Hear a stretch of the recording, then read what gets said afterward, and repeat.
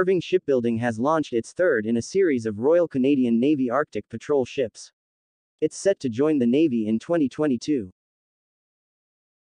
HMCS Max Bernays AOPV 432 will be the third Harry DeWolf-class offshore patrol vessel for the Royal Canadian Navy. The class was derived from the Arctic Offshore Patrol Ship project as part of the National Shipbuilding Procurement Strategy and is primarily designed for the patrol and support of Canada's Arctic regions. Citing from CKBW website, the vessel was built in Halifax under the federal government's multi-billion-dollar shipbuilding plan to help with Arctic military operations. Irving Shipbuilding first started cutting steel on the project to build 6 icebreaking warships for the Navy and 2 for the Canadian Coast Guard in 2015 with HMCS Harry DeWolf. HMCS DeWolf was delivered to the Navy in 2020. The second ship, HMCS Margaret Brooke, launched this summer.